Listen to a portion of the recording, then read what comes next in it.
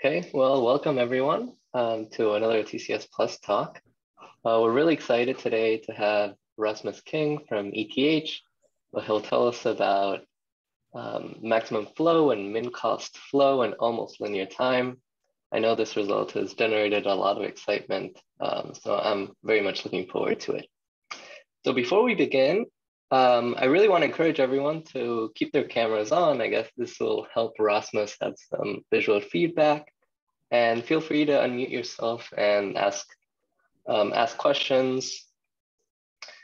And what else? So next week, not the following week, but in 2 weeks, so May 4th, we have another talk from another person from ETH, Vera Traub. She'll tell us about recent developments in graph augmentation.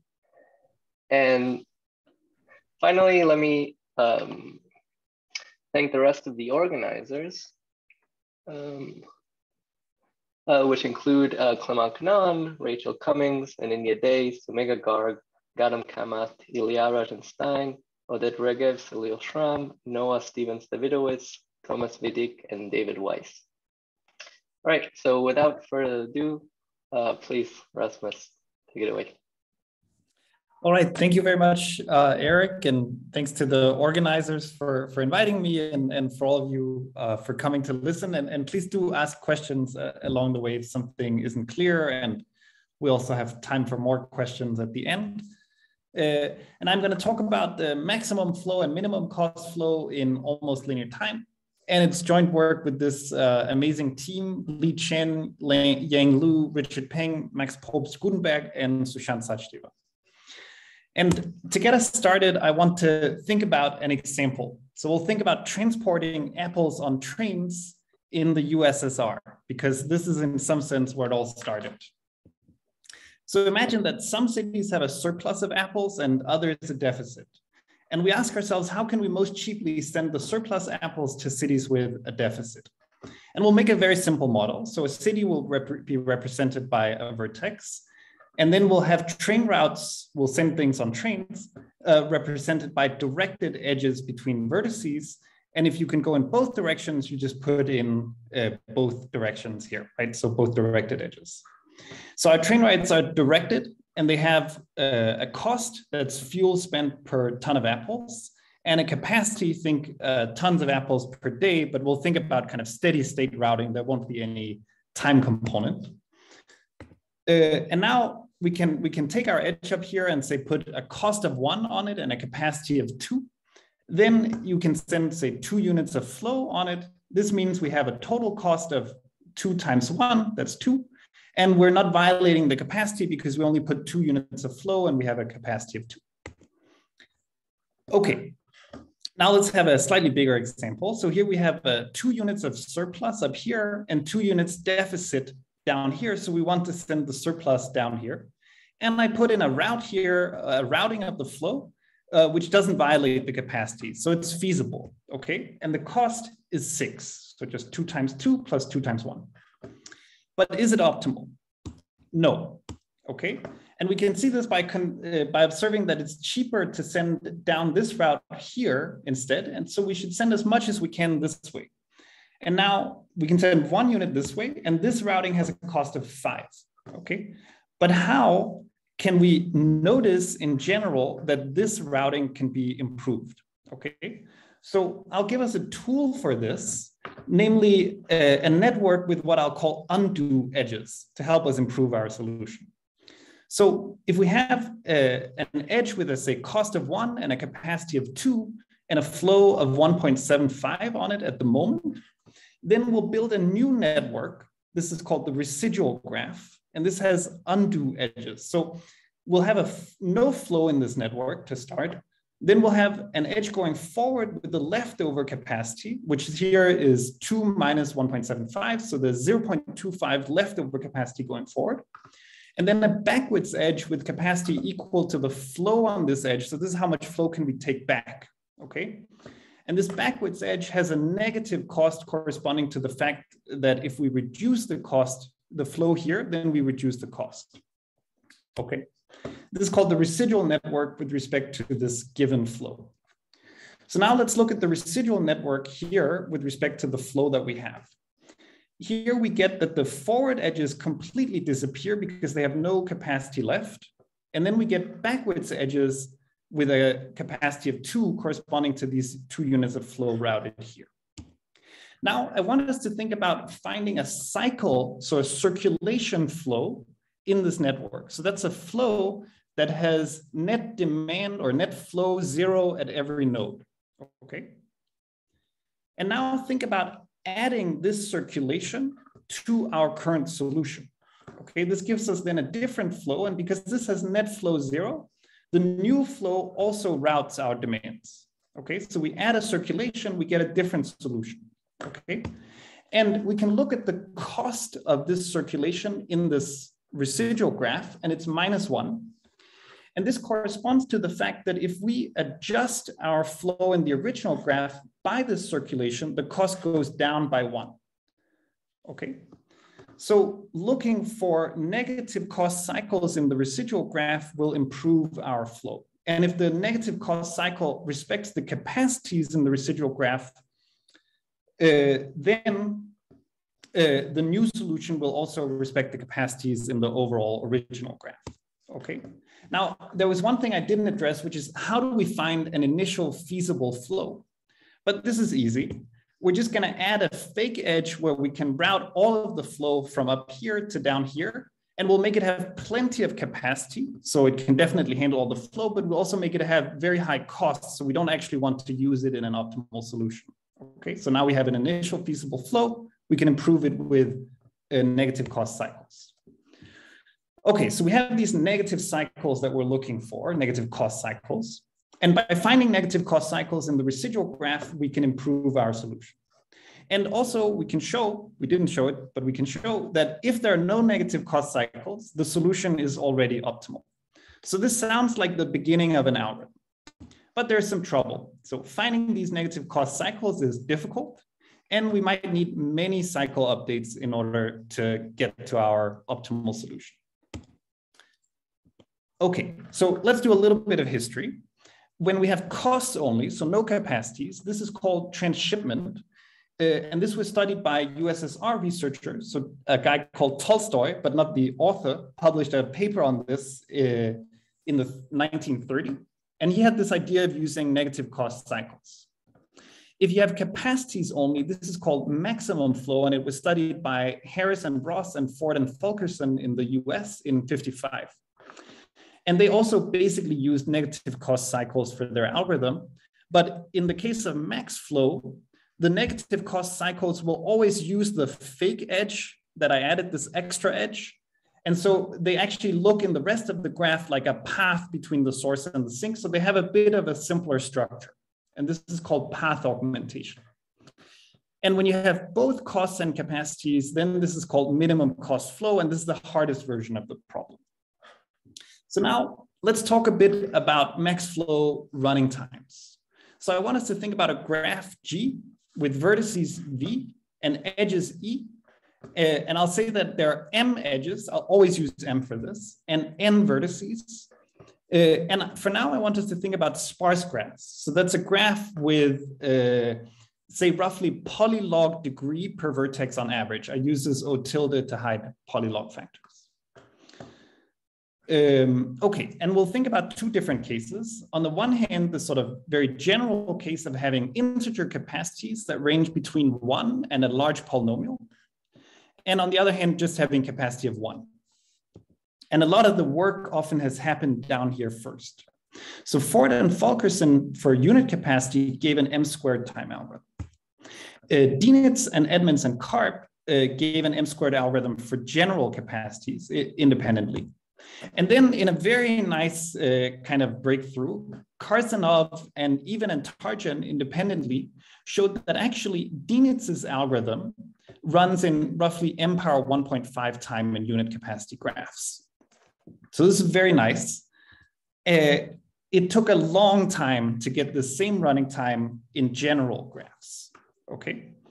But finally, 20 years later, Goldberg and Rao succeeded and made this work in general capacity graphs. And this was kind of the end of an era for maximum flow algorithms. So let's talk a little bit about kind of general properties of these algorithms. They have a combinatorial outer loop, which is this finding of a residual graph, and then a combinatorial inner update. And the outer loop iterations in the slower algorithms are, say, m, and the fastest are square root m. And each time it's, as I said, computing a residual graph. Then we have the combinatorial inner update, which always takes at least linear time. And this is finding a path or a cycle update in a directed graph, which is this residual graph.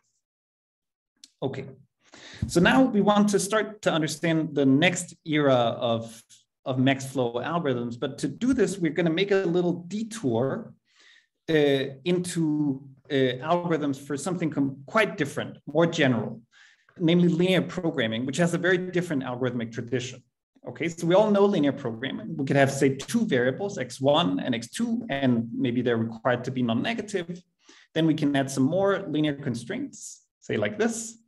Then we get some kind of feasible region, the region where all the linear constraints are satisfied. And then we usually have an objective along the lines of minimize some linear function. In this case, go as far in the direction of this green arrow as you can. And this is the optimal solution for this linear program. Okay, and Danzig gave the first great algorithm for this in 1947. It's the simplex algorithm. And it works like this. You start with an initial solution, which should be a corner of your polytope. Then you look for an update that moves you to a different corner of the polytope and improves the quality of the solution. And this is a lot like finding a negative cost cycle, okay? And you keep doing this until you reach your optimal solution. But unfortunately, in the kind of combinatorics of linear programming, this ends up giving us exponential time in some cases. So people wanted a polynomial time algorithm, but this ended up requiring a very different kind of approach. So I put a little alien here because this is nothing like the combinatorics that we've seen so far. And I'll call these numerical algorithms, okay? And this was first achieved polynomial time by Katyan in 79 with the ellipsoid method. Kyng then analyzed an interior point method in 84 and showed that you can make one that is more faster even than ellipsoid. And Renegar gave an even faster interior point method that we call path following interior point in 88. Okay, and what do these interior point methods do? So they tried to encode the constraint that a variable should be greater than 0 or some other linear function using what's called a barrier function.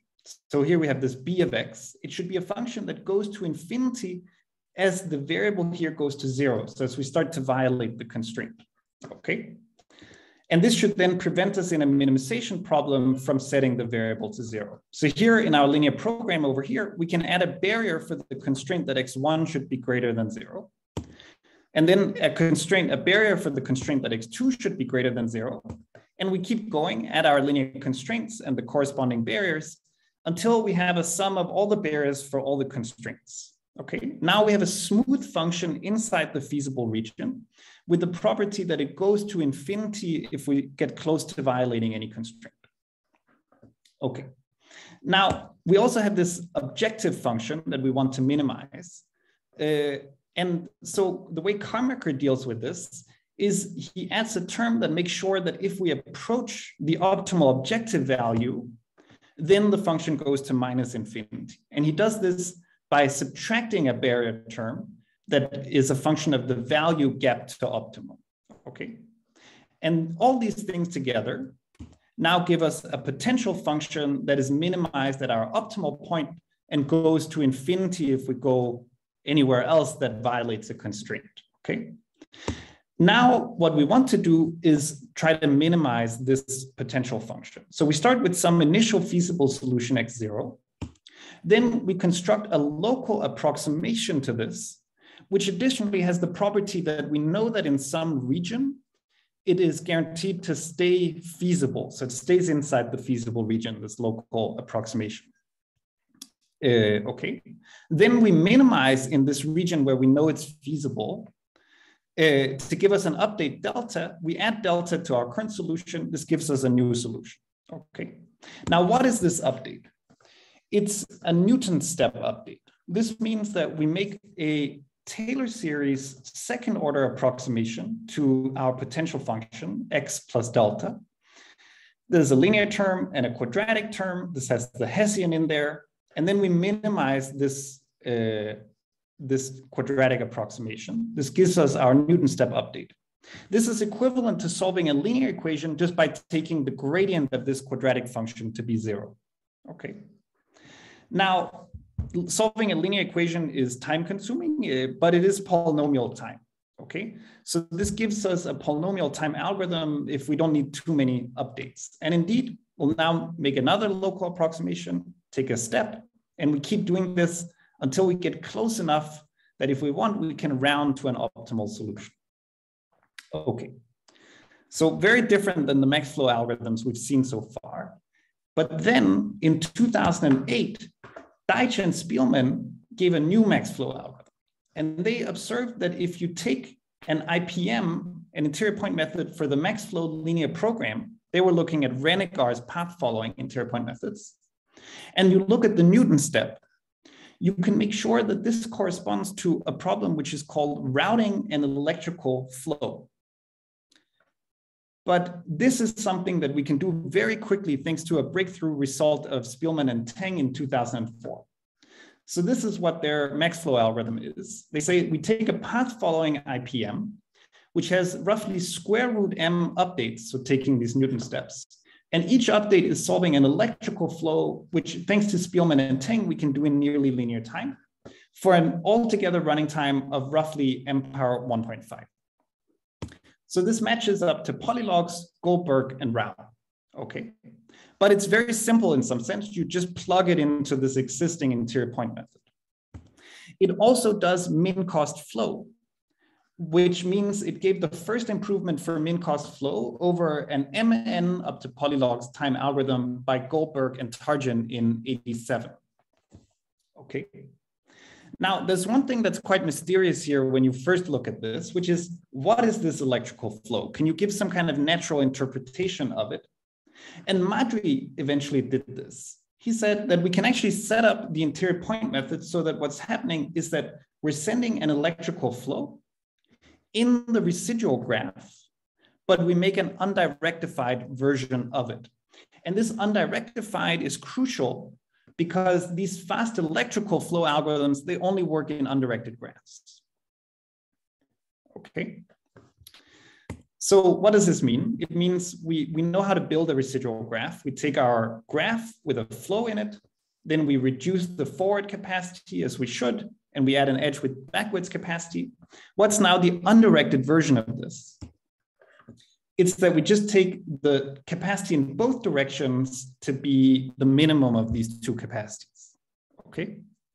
And this is an effectively undirected graph for the purposes of this electrical flow, okay?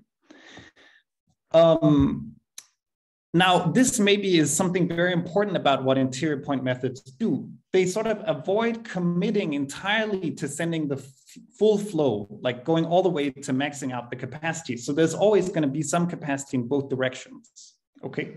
So this is something interior point methods do. They make it possible to think about this undirectified version of the residual graph. Okay. So what's good about this update?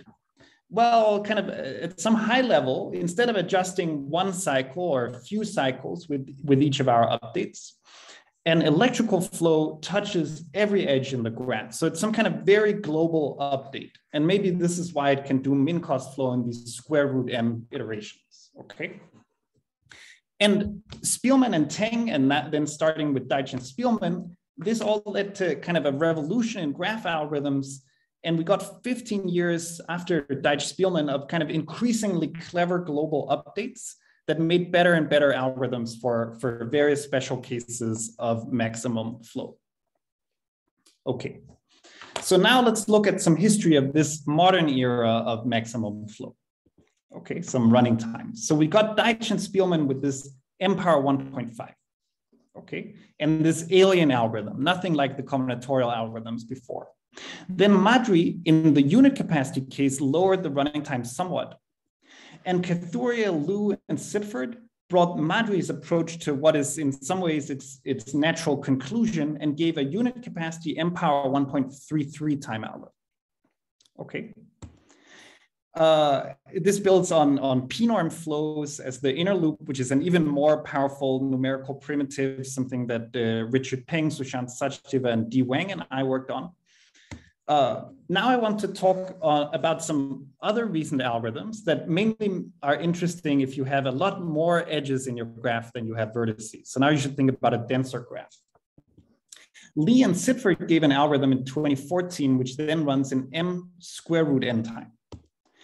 And all of these algorithms work by taking an interior point method and then doing something very clever to reduce the number of outer loop iterations. Okay. Then in some recent works, the running time was brought down to actually nearly linear for sufficiently dense graphs. Okay. But with no improvement in sparse graphs.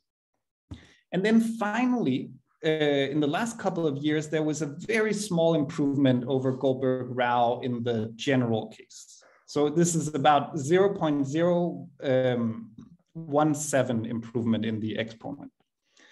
And so it's looking hard with these approaches to push all the way down to almost linear. But what do these things do? They reduce the IPM inner update cost by dynamically maintaining the electrical flows along the way. Okay, so they reduce the cost of getting all of these electrical flow updates, maintaining what the solutions are in some data structure approach. Okay, so now let's compare these two different eras of algorithms. So over here, we had in the combinatorial era, a combinatorial outer loop and combinatorial inner update. In this numerical era, we have a numerical outer loop and a numerical inner update. The outer loop is now an interior point method, and the inner loop is an electrical flow or something even more powerful, where before it was a residual graph and then pathfinding in the residual graph. We had combinatorial outer loop iteration starting at m and going down to square root m. The IPM outer loop iterations started at square root m and went all the way down in some cases to cube root m. And then we had combinatorial inner updates that took at least linear time. These numerical electrical flow inner updates are either electrical flow or LP norm flows, and they have been brought down slightly below linear in sparse graphs. So that's what finally gave this. But you can see it's looking hard to push this down. Okay, this cost of the inner update. So how do we finally get almost linear time? We use an almost linear number of iterations in our outer loop. So this is a lot more than over here. The outer loop is numerical. It's what I'll call an L1 IPM, and we'll see what this means soon, whereas this was L2 IPMs, okay? So that's our outer loop. The inner loop is combinatorial, like the combinatorial era, but it's now in an undirected graph instead of a directed graph back in this era. And then finally, we give a dynamic algorithm for the inner problem that solves each inner update in almost constant time. So m to the little of 1. So this is the huge win, okay? We take lots of iterations, but each iteration is extremely fast. Okay. So now I want to talk a little bit about the flow optimization problems that we solve. So we have seen a max flow linear program. Let's look at the example. We have a source S with some incoming or flow going out and a sink T where it should come in. And we had this fake extra edge where we put all the flow to begin with. And we can write a linear program for this by saying we need a flow that routes the demands, respects the capacities, and minimizes the cost, which is just there's only cost on using this one special edge up here. So we want to use as little of this edge as possible. This is maximum flow. Now, a minimum cost flow linear program just allows you to have an arbitrary linear cost on every edge. Okay. But we can actually generalize this a lot further to what I'll call a convex flow program, which gives you a convex cost function on every edge, okay? And we'll get an almost linear time algorithm for these as well, with one technical restriction, which is that this cost function, they can be different on all the edges, but they should be convex with an efficient self-concordant barrier. This is a very mild restriction for this one-dimensional input here. So basically any sane convex function will satisfy this. So we get almost linear time algorithms for all of these. So what do we get as applications? Direct applications from MaxFlow and MinCut give us min-cost bipartite matching, worker assignment, optimal transport, directed flows with vertex capacities and costs. By some recent reductions, we also get undirected vertex connectivity. We also get negative weighted shortest paths and flow diffusion and more, okay? And then by switching to this convex flow framework, we also get weighted p-norm flows. We get entropically regularized optimal transport, matrix scaling, isotonic regression, and more. Okay. So now let's build a Karmaker style interior point method for a flow problem. And we'll take our maximum flow linear program from before. So we can write out this respecting capacities as each flow should be non-negative to respect the direction of the edge, and it should not exceed the capacity some number UE on the edge, okay?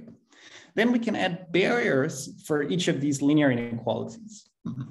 So we have a barrier that blows up to infinity if the flow goes to 0 to violate this inequality, and a barrier that goes to infinity if the flow starts to approach the capacity, okay?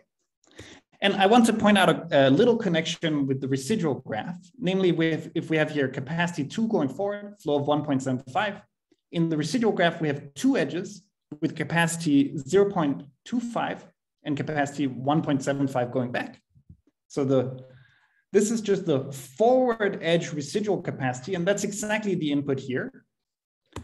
And this is the backward edge residual capacity, and that's the input to this barrier function. And if we want to make an undirectified version of this capacity, we just take the min of these two capacities as the capacity of the edge. Okay. Oh, and there's one more thing, which is that in this Karmaker approach, we need the objective to go to minus infinity if we really manage to bring this variable to 0. So we just plug in a barrier that goes to minus infinity if this goes to 0. Okay. Now we have our potential function. Okay, so, and we want to minimize this. And I want us to consider that each barrier is just minus log of its input. That's not actually the barrier we use, but it's very close. So morally, it's doing the right thing. And this is the standard barrier that people use for interior point methods. We need something a little bit different, but it's very similar. Okay, so now let's think about the Hessian of this potential. It's a diagonal matrix, so we just need to think about diagonal entries. And this is just 1 over the flow on the edge squared plus 1 over the forward residual capacity squared. And now I'll define the length of the edge to be 1 over the undirectified residual capacity. Okay. And then the Hessian, this diagonal entry is just the length squared up to a factor 2. Okay. And I can further simplify this by saying, let's make a diagonal matrix with the lengths on the diagonal. I'll call this big L. And then the Hessian is basically just L squared. And now remember that we want to use a Taylor expansion of our function to choose our update delta to make progress. So we'll make a Taylor expansion and we'll make sure it's an upper bound by scaling up the Hessian term, the quadratic term, a little bit. Now this will be an upper bound provided we look at delta in a region where the Hessian is fairly stable, okay? And we can get that the Hessian is sufficiently stable if we just make sure that the update delta in each entry divided by the undirectified residual capacity, which is the same as multiplied by the length. This quantity on every edge in absolute value should be at most 0.1. Okay, then the Hessian will be stable and the upper bound will apply.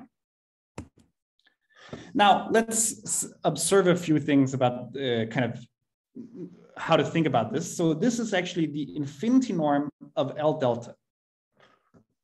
And this thing up to a constant factor is just the 2 norms squared of L delta. Okay. So now we have that if the infinity norm of L delta is less than 0.1, then the potential function is upper bound by this nice quadratic upper bound. And then I just want to remind you that F routes the domains, and we want to make sure that F plus delta also routes the domains, which means that delta has to be a circulation. The update should be a circulation, so it doesn't change that we route the domains, okay? And now these things lead to a standard L2 interior point method, which is that we want to pick an update, which should be a circulation delta, that has a large negative inner product with this gradient. So this should be a negative number with big absolute value compared to the L2 norm after the scaling by L. So this will be a good update direction. You need to scale it appropriately to minimize this. And this update is an electrical flow calculation. And this is how we end up with needing to do square root m iterations of this, making this update, where each update is an electrical flow. Wait, sorry, Rasmus, okay. Is it clear it should be square root m from this? No. I don't want to claim that this is clear. But the intuition in some sense is that what you're trying to do is that you're trying to kind of work in an L infinity box, which you then approximate with an L2 box. And then you need to scale it down by a factor square root m to account for kind of the fact that an L2 ball poorly approximates an infinity norm. And this gives this kind of that your updates have quite small norm. And so you need square root m of them. Okay, but that's a good question. Okay, so we're going to make a kind of deceptively simple change here. We're going to make an upper bound that's even worse. Instead of using an L2 norm here, we'll use an L1 norm. And an L1 norm is larger than the L2 norm, so this is also a valid upper bound. Okay, this gives our L1 interior point method. Okay, where the direction that we're looking for should have a large negative inner product with the gradient compared to its L1 norm after scaling by L. Now, this is an even cruder bound, which ends up meaning that we need to scale down the step even more in order to make sure that it stays feasible. This is required for feasibility, okay? That L delta infinity norm is less than 0.1. So we need to scale it down more. We're taking smaller steps. This box is smaller, but now there are L1 steps in some sense. And we call this problem min ratio cycle. And we need, because we take smaller steps, square root m iterations. M iterations. So now it's linear, and that's worse, okay? Why am I calling this min ratio cycle when it says here, find a best circulation? But it's a nice exercise to realize that min ratio circulation, this L1 problem, is always realized by a simple cycle.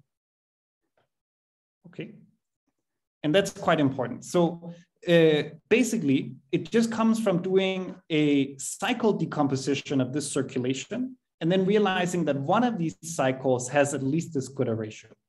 Okay, and then after we put this paper online, we realized that in fact, already in 92, a quite similar L1 IPM for min cost flow had been developed by Wallaker and Zimmerman.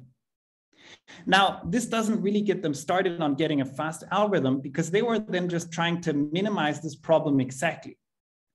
Whereas the crucial point for us to get a fast algorithm is going to be that we'll solve this very, very crudely. And we'll also need to think a lot about stability, by which I mean that the sequence of problems that we're solving are closely related to one another. And these were not things that Wallaker and Zimmerman were thinking about. But it's still very interesting that they got a lot of the kind of outer framework right already in 92. So now let's talk about stability. So if L delta is less than 0.1, we got that this Taylor series upper bound worked. But the real reason for this is that if L delta infinity norm is less than 0.1, then the gradient and the lengths, or the Hessian, are stable in some useful sense. Okay. So how are we going to ensure that our update satisfies L delta infinity norm is less than 0.1? We're in fact going to do it by making sure that the one norm is less than 0.1. Okay. So this is like very, very conservative in some sense, because the infinity norm could be much less than the one norm. Okay. So we'll scale the update down until the one norm is less than 0.1, and then certainly the infinity norm is less than 0.1. But this then does something good for us, that we scale it down so much, because now I want to ask, how does our sequence of min ratio cycle problems look? So up here, we were talking about whether the gradient and the length are stable under taking this one update. But we'll in fact argue that there's a lot of stability in terms of the whole sequence of updates once we scale them down like this. Okay. So given that the one norm of the update is small in this sense, the total number of significant changes in a coordinate of either the gradient or the length, which is basically the Hessian, is bounded by roughly m. So the total number of changes, roughly m, across the entire interior point method. Okay. So this suggests that if it's enough to lazily update the gradient and the length whenever it changes significantly, we'll get that our min ratio problem is changing slowly. And this is exactly what we show. Okay. And this then suggests that we should treat it as a data structure problem. And that's exactly what we'll do. To maintain the solutions to this min ratio circulation problem, given that these inputs, the gradient and the length, are changing slowly. Okay, so we have our L1 IPM with this min ratio cycle problem that needs roughly m iterations. But now the total number of lazy changes in a coordinate of the gradient or the length is bounded by roughly m up to subpolynomial factors. This then means that we have m instances from our m iterations with on average few changes between them. And we're then going to maintain these delta solutions for each of our updates via a randomized data structure. Okay. Now I'll talk a little bit about some data structure challenges here. I won't define all the terms, so this is maybe the rest of the slide for data structure experts. Okay, you can tune back in 1 minute when I'm done with the slide if this doesn't mean anything to you. But there's a really key point here in trying to do this with a randomized data structure, which is that we do not get an oblivious adversary problem. This means that the updates that we choose to make influence what is the future problem that we need to solve. And this can make working with randomization very, very difficult. Okay, and it's very unlike a lot of kind of easier data structure problems that you get if you assume that the updates that you make are independent, or the outputs that you make are independent of the sequence of input changes. So this is very challenging. Okay. Now, we ask then ourselves, what could go wrong? So the adversary is not oblivious. What could go wrong? And one of the things that could really break the randomization is if the optimal circulation is changing very quickly. Okay. But we show that it's not. We show that in fact, delta given by F star, the optimal min cost flow, minus our current solution, is always a good min ratio cycle. Not optimal, but very good. Okay. And this is a very strong promise, which means that we're not working against a fully adaptive adversary.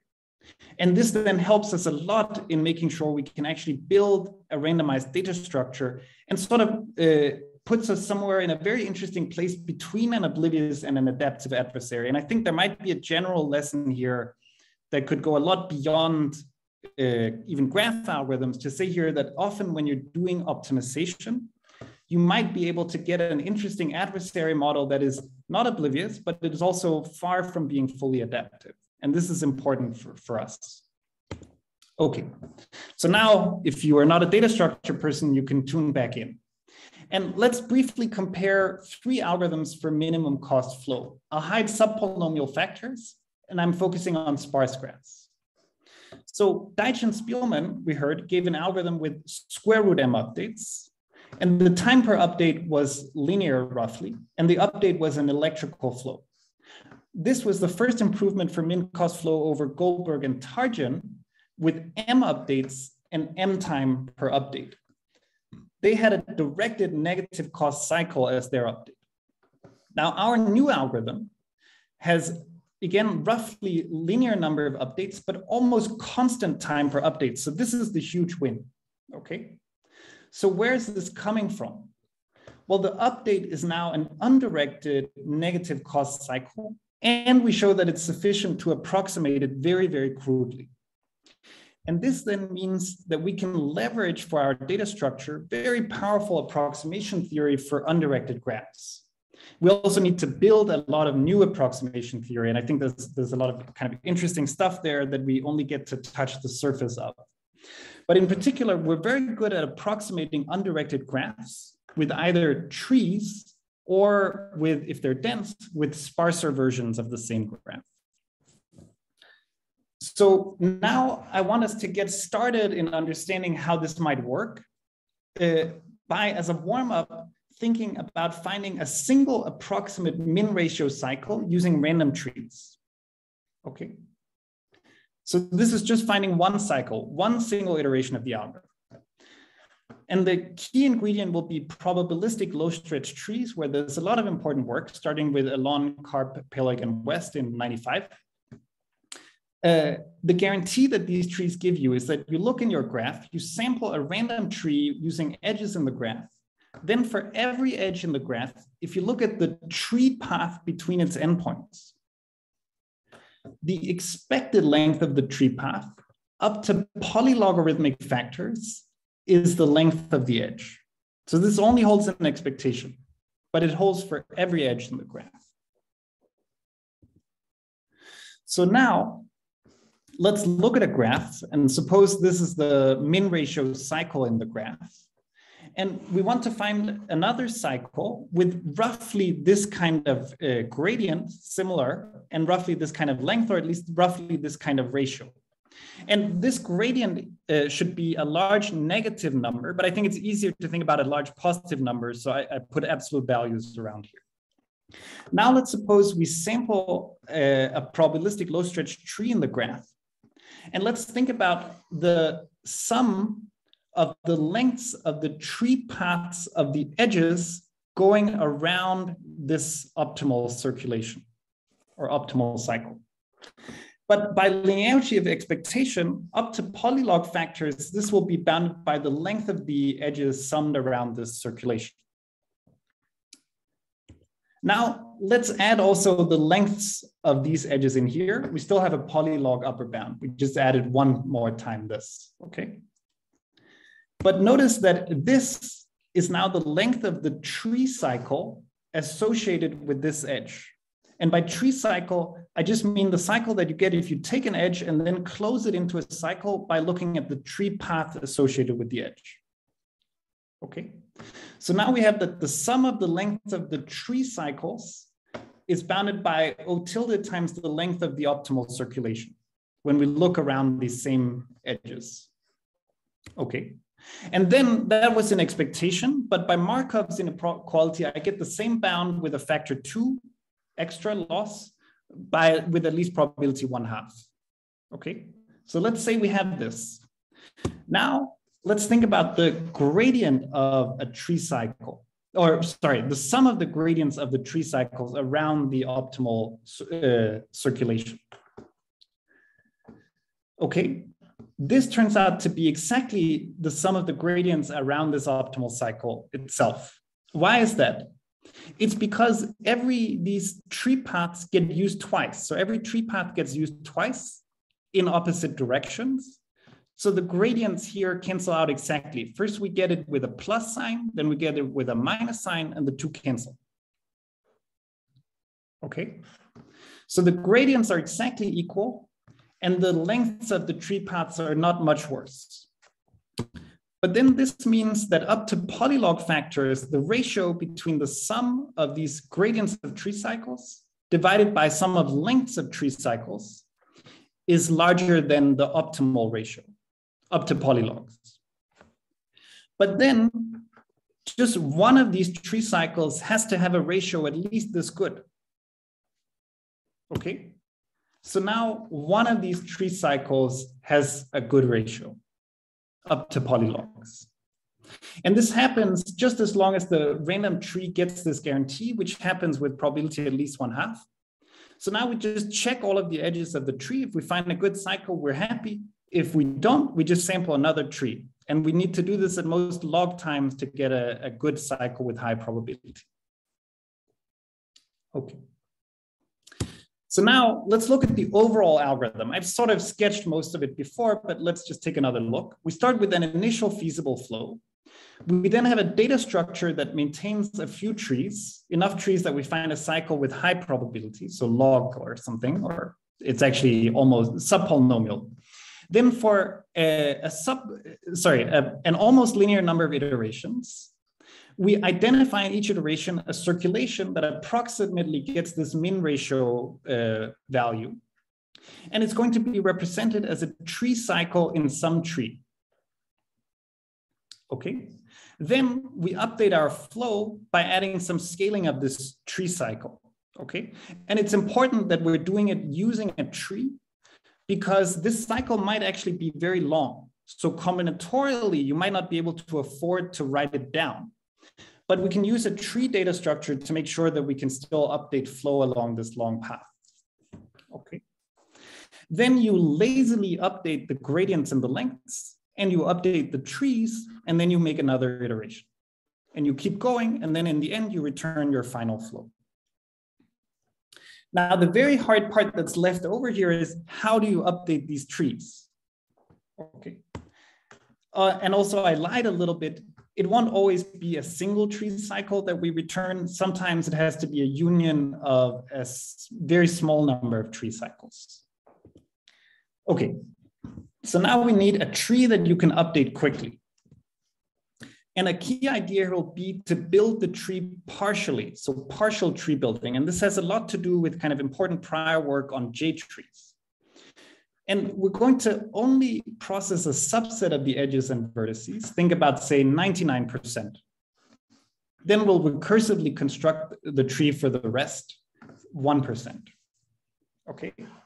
Then we'll do partial tree maintenance, which means at the top level where we already have our partial tree, we need to survive through maintaining this tree under 0.01, so 1% M updates, and then we'll rebuild.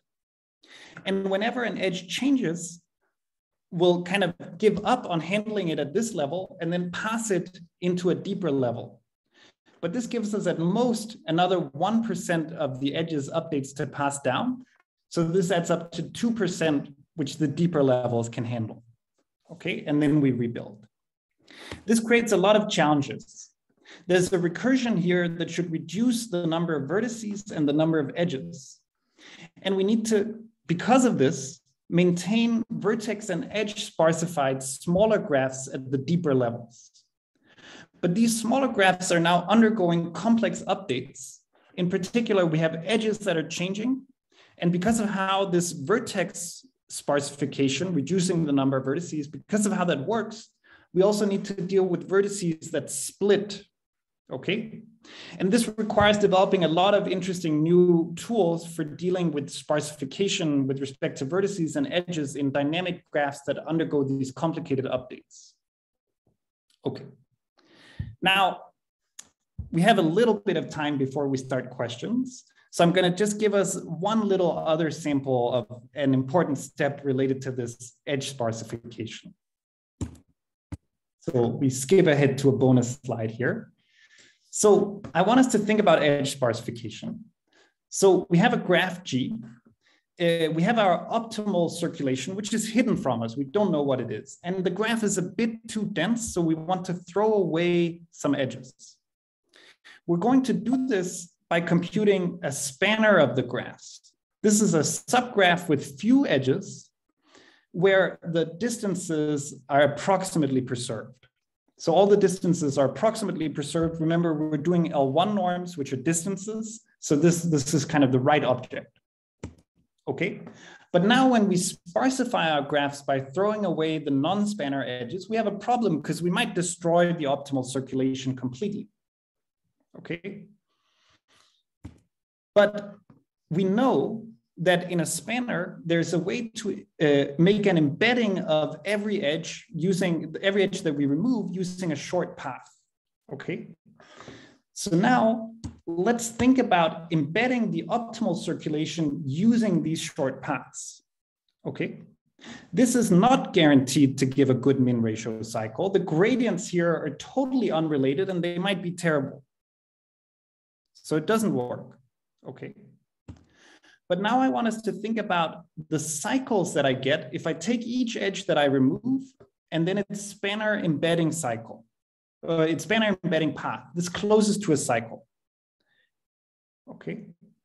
And now an important lemma is that either some spanner cycle is a good min ratio cycle on its own, or if all the spanner cycles are bad, then the embedding of this hidden optimal circulation is still a good min ratio cycle and we can find it recursively.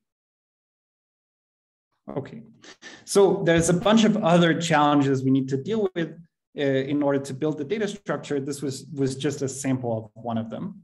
But with that, let me say thank you for listening. And thank you, of course, to my amazing team of co-authors. The archive link is here. And I'm happy to take questions.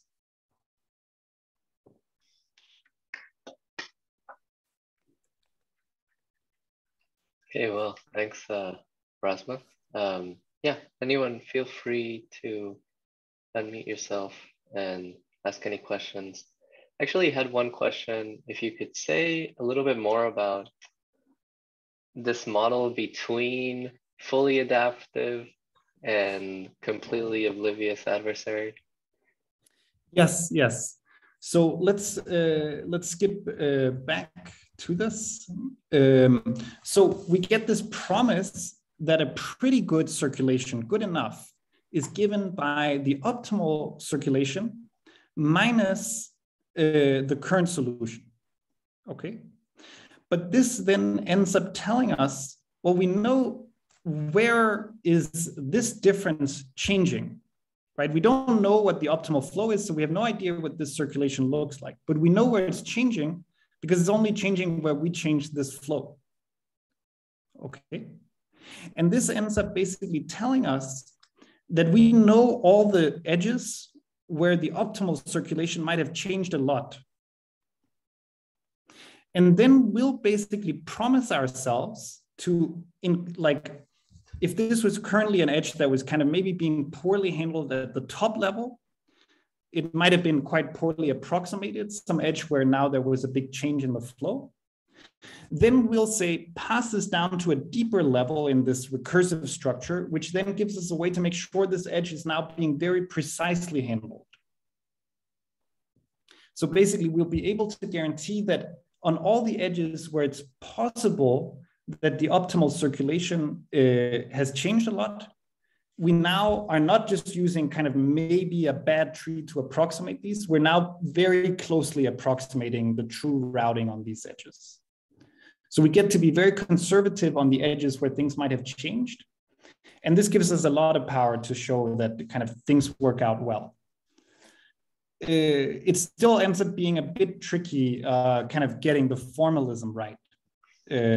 So this is kind of there's something in the paper called hidden flow chasing data structures, which deals with this.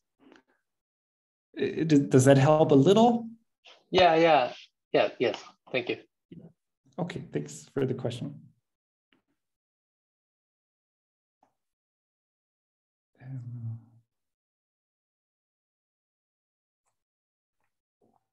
Okay, so maybe I'll stop the recording in case people want to ask questions without going on YouTube. Sure.